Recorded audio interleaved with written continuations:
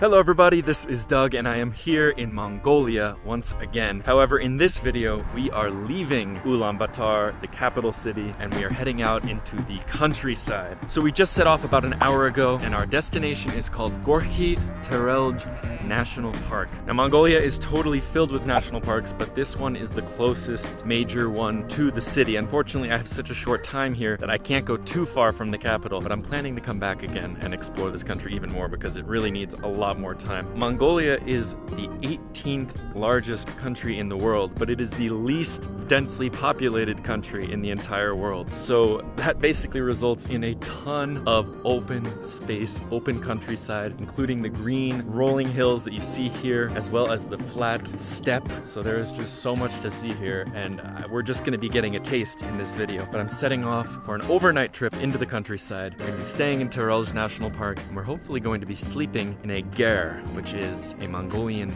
yurt. It's going to be very cool, my first time doing that. And towards the end of this video, we're going to be stopping off at the Genghis Khan horseback statue, which is apparently the largest statue of anyone riding a horse in the world. So stay tuned, it's going to be incredible.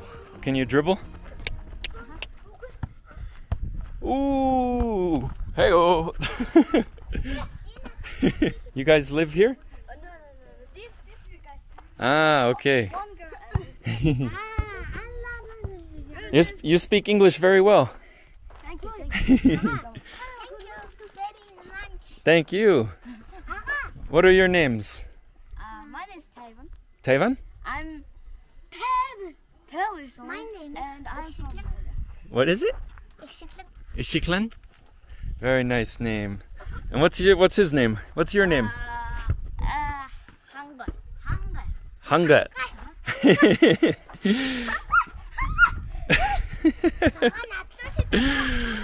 Very nice. And tell me your name again. Tell me your name. Your name. Name. What is your name? Achita. Achita. Achiten. Achiten. Mongolian for me, so tricky.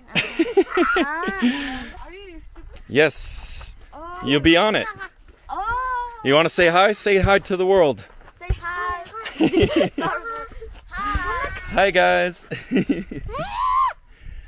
Senbenu. Senbenu, or Sennu, because you guys are younger than me.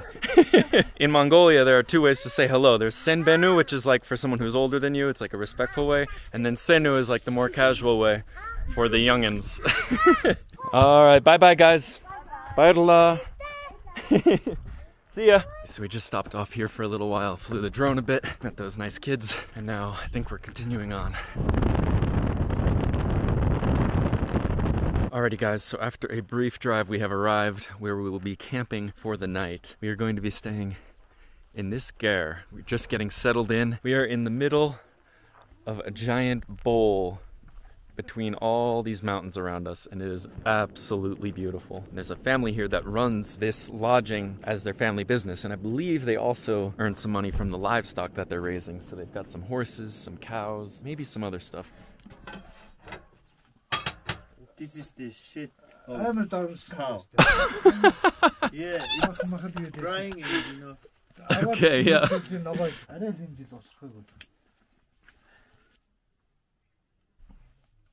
So we just went in, dropped our stuff in our ger, and the man, our host here, got the fire started. And now for the rest of the day, we basically just get to relax, fly the drone, get some beautiful shots of this landscape, and just relax, because after the day I had yesterday with my little trip to the hospital, if you don't know about that story, you can watch my visit to the Mongolian black market video where I explain it at the beginning of the video. But after all of that, I'm quite ready for some nature, some peace and quiet and relaxation time. So I couldn't be happier to be here right now.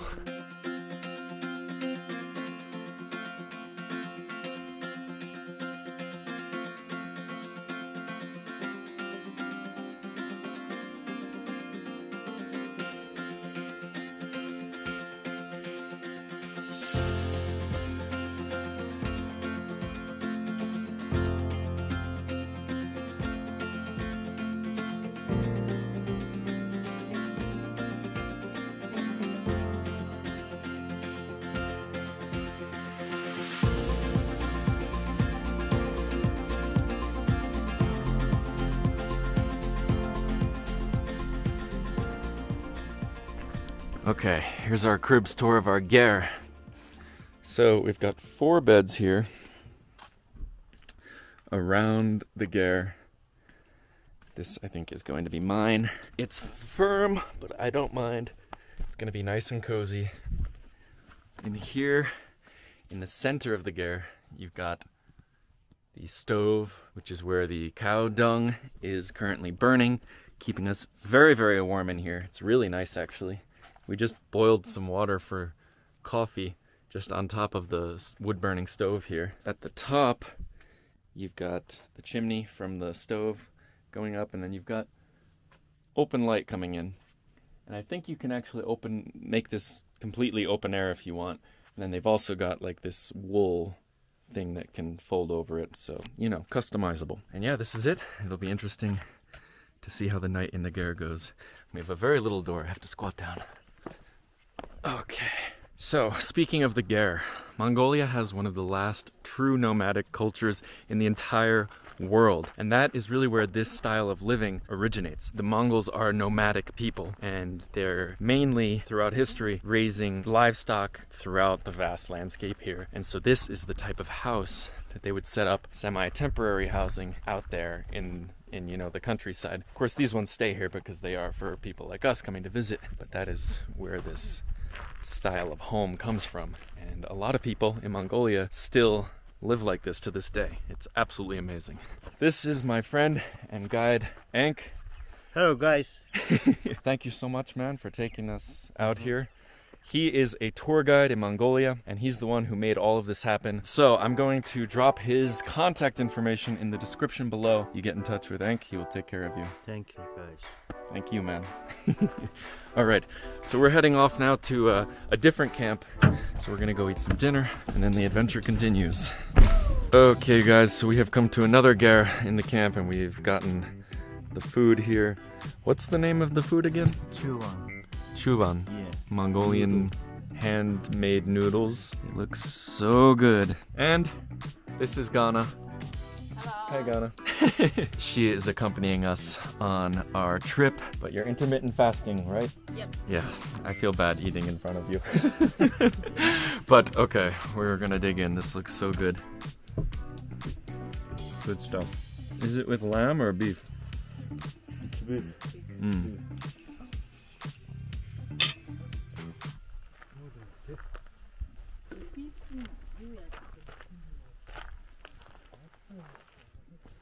So, And it's cheers. means the best, The best.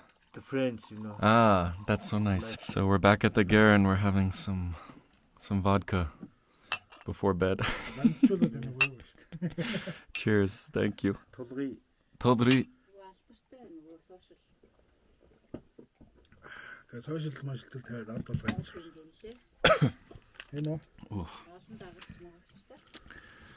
Ah, good stuff.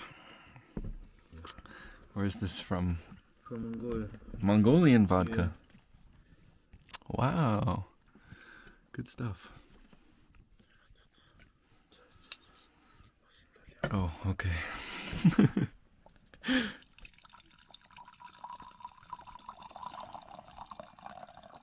Parla. Би өгснө холбогдчихж болно. Тэд нэр интэг түрээд ирж хийх юм бил. Би бол зүгээр Өнөө шиг асуух. би There's a bug. Alright, guys. I am headed off to bed in the ger. I'll see you in the morning. Good night.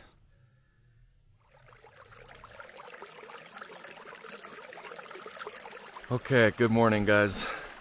I slept quite well in the ger, and we've come just up the hill a little ways to a fresh stream, which I'm currently straddling. It comes straight from underground, and the water is so fresh and so cold.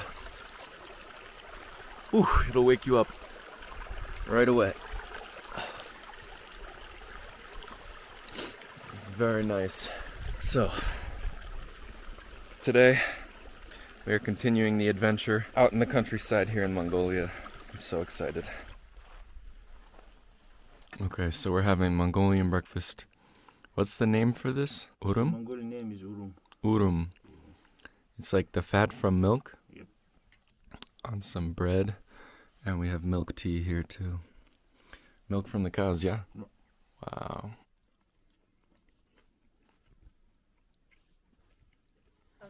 It's like butter almost. Yeah. Mm.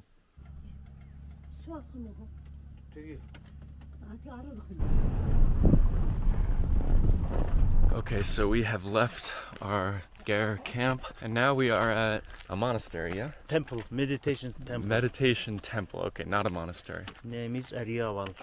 Aryaval.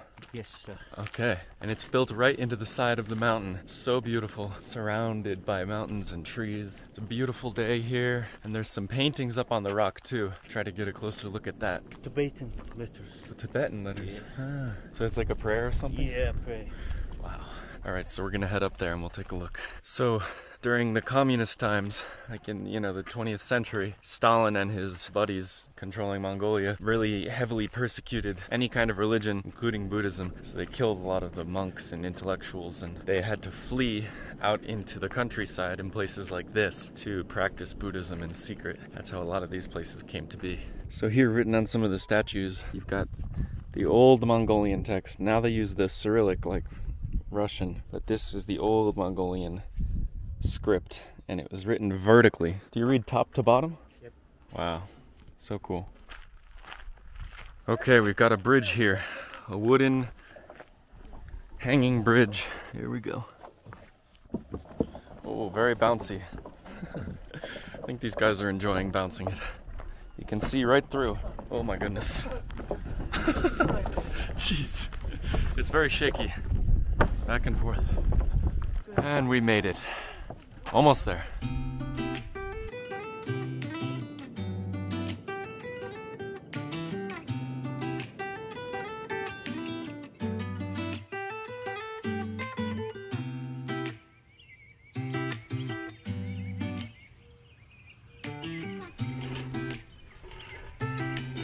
So up here they've got the nice pictures on the top, and then the hellish pictures on the underside.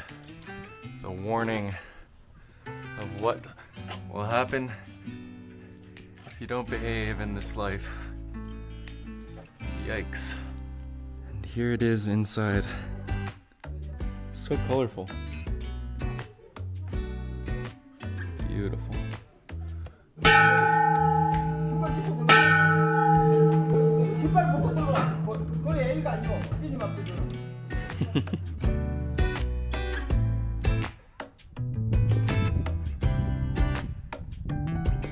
Alright, and we're headed down.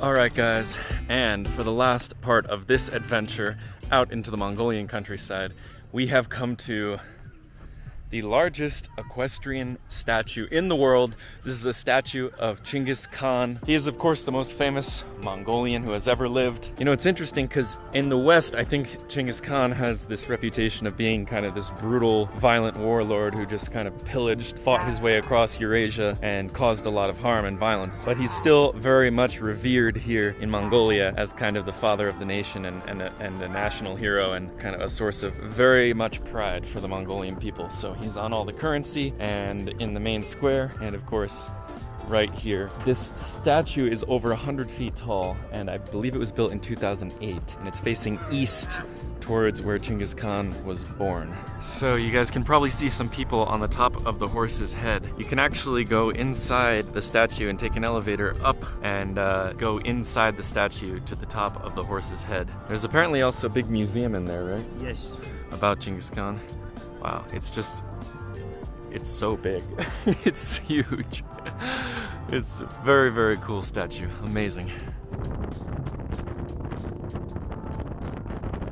Alrighty guys, so I forgot to end the video again. So this is going to be the end of our adventure into the countryside. For me, this was the highlight of the trip so far, and I hope you guys enjoyed. This was just the tiniest taste of what the Mongolian countryside has to offer, and I'll definitely be back again soon to go way further out, maybe with some horses or some camels. Who knows? The possibilities are endless. Anyway, I am in a rush right now because I'm about to start on my next video, which is the main reason that I came to Mongolia, the Naadam Festival. I'm headed there right now. It's gonna be the next video coming right up, so stay tuned. But other than that, thank you so much for watching, and I'll see you in the next one. Bye-bye.